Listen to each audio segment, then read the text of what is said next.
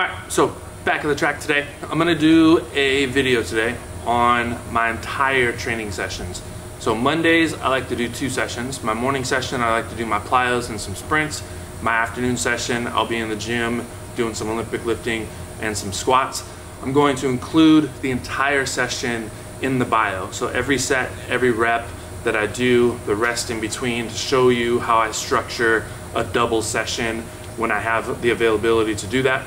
Mondays work well for me because my weight room session on Mondays is very low volume, so I just do some snatch, some clean and jerk, and front squats. So it allows me some more time throughout the day to get another session in, and that's why I'm here on the track this morning. We're gonna do some short acceleration, so some sled work, some short sprints with no sled. So we're gonna start off, I'm gonna go through my warm-up. I'm not gonna show you guys the warm-up because I think the warm-up should be very specific to each person. My warm-up is just what I like to do. It's just move around a little bit, do some drills, and then I go straight into my plyo session first.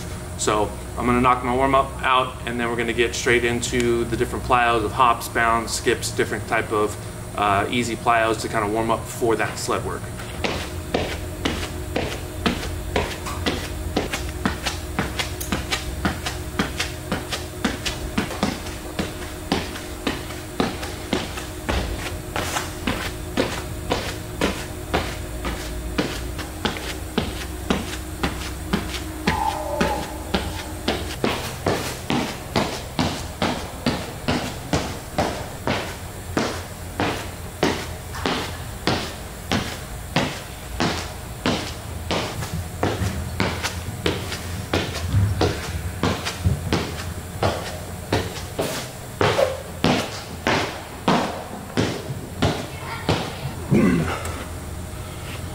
Alright, so plyos are done.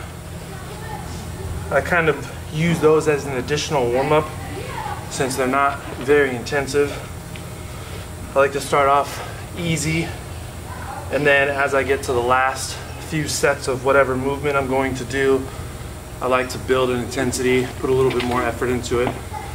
The goal of that is to just create stiffness, make good contact with the ground, and try to bounce off that ground as quickly as possible. That's the plyo section. Even though I'm technically warmed up, I like to start off prior to any of my sled sprints doing a couple just like short bursts, so like 1 to 3 hard steps, just to kind of warm up that initial power in the acceleration phase. So that's what I'm gonna do now.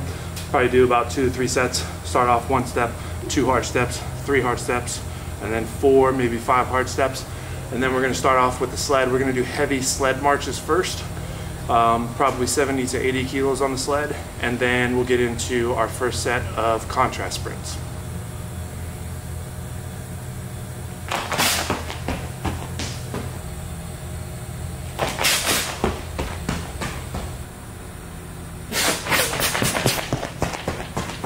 All right, so sled setup. I want to show you guys this really cool sled setup that I have. Boom. 75 kilos on the sled. The pin that goes through the center here isn't long enough for all the plates, but luckily there was duct tape, so taping those on. I'm only doing sled marches, so it should be okay. The plates shouldn't be falling off. If I were doing sprints, I probably wouldn't have this type of setup, but since we're just doing marches, it's not going to be as fast, not so much jerking. It should stay on, but sometimes you got to improvise. So sled is set up. We're going to do 3, maybe 4 sets of sled marches here, and the purpose of this, get a heavy sled. You want to use between 70 to 80% of your body weight, so 75 kilos. I weigh roughly 100, just under 100, so 75 kilos is right in that range. But the idea here is just you want to feel like that you're pushing the ground as hard as you can behind you, maintaining that forward angle, which is similar to what you would be doing if you were just doing an all-out sprint in that first 20 to 30 meters anyways. And it's a good way to just kind of like get the legs ready to push sleds, move fast, and get things going. So that's going to be the setup, 3 to 4 sets, heavy marches, and then we'll get into the contrast sets.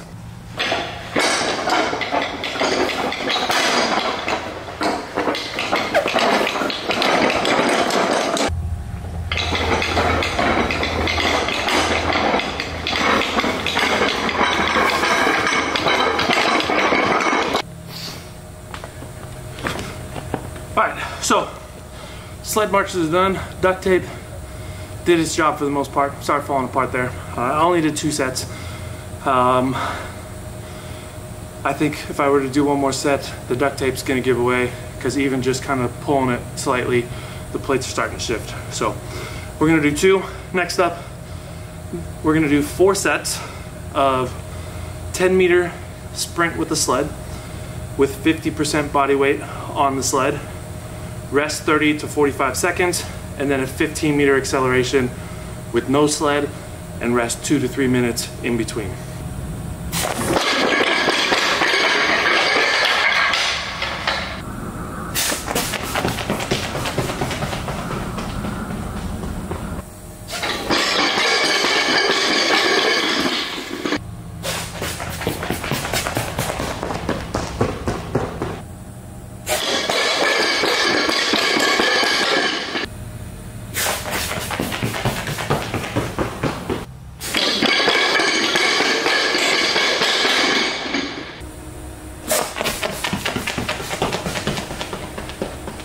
Alright, so first part is done. Second part here, we're going to take about a 5-minute break.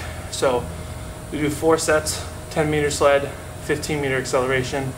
After you finish that 4th set, take a little bit longer of a break. So I'm going to rest about 5 minutes here, and then we're going to do 15-meter sled with 30% body weight, so 30 kilos on the sled. And then we're going to do a 15-meter sprint with no sled.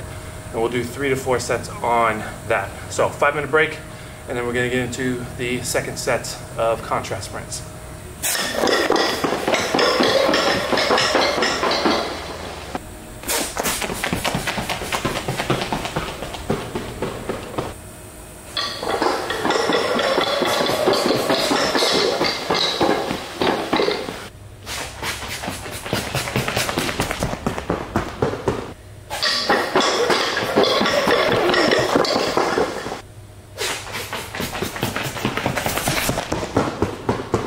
Alright, so that's the morning session. Last set there I only did 3. That 3rd set didn't feel as fast and snappy as I wanted to, so I called it quits on that. So 4 sets with the heavier sled, 3 sets with a lighter sled. Now I'm going to take about 3-4 hour break. It's not quite 10 o'clock right now. I started at 8:45, and so that session was a little over an hour long. I'm gonna go home, eat. I have to coach a class for an hour, and then once that class is over, I'll go into the gym and start my session. So I'll have about 3.5 hour break here, which is normally ideal. You want somewhere between 3 to 4 hours between your training sessions if you're going to be doing multiple sessions in a day. And the other thing I just realized is that this is going to be a long video. So if you've watched this far, I appreciate it. Make sure to like and subscribe. And next up is going to be the weight room.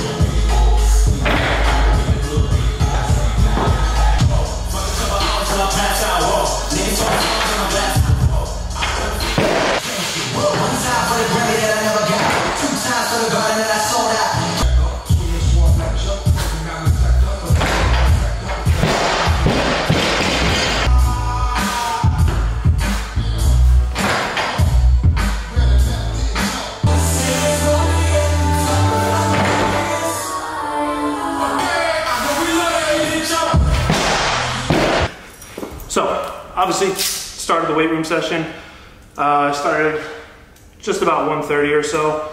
So, from the time that my last session ended, which was 10 to 1:30, that's about a 3.5 hour break, which is right in that window. I try to get 3 to 4 hour breaks in between if I'm gonna be doing double sessions. Started off with some broad jumps. Just kind of wanted to re-warm the legs up a little bit. Plus, I like jumping before I do any kind of lifts. especially Olympic lifts, because it just makes me feel fast and snappy before I get into anything. And then 5 sets of pause snatches at 135. I made 4 of the 5, missed 1, was just a little lazy on that second pull. I paused at the knee, and then just the first few reps before that felt light, and then I just got lazy on that second pull, so it was out in front, and then smoked the next 2. So now I'm gonna be doing some power cleans and jerks, and then I've got front squats after that. It's really warm in Iceland today, which doesn't happen often, so feels like a sauna in here. So I'm gonna start warming up. Probably get close to about 160 on the power clean and jerks, and then we got front squats after that.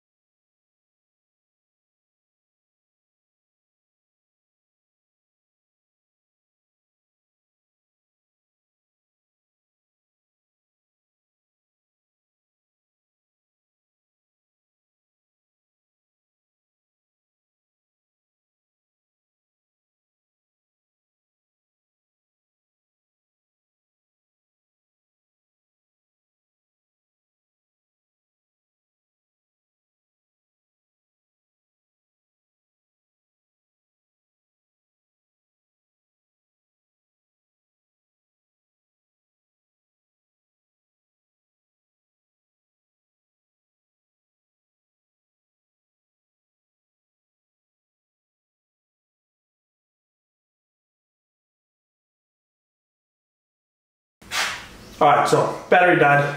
Wasn't able to film the front squats, but I ended up doing 4 sets of 4 at 170, and that was the session. So power clean and jerks felt good, snatches felt good, jumps were good. Overall, good sessions from the sprint session this morning at the track to today in the weight room, and we'll see you in the next one.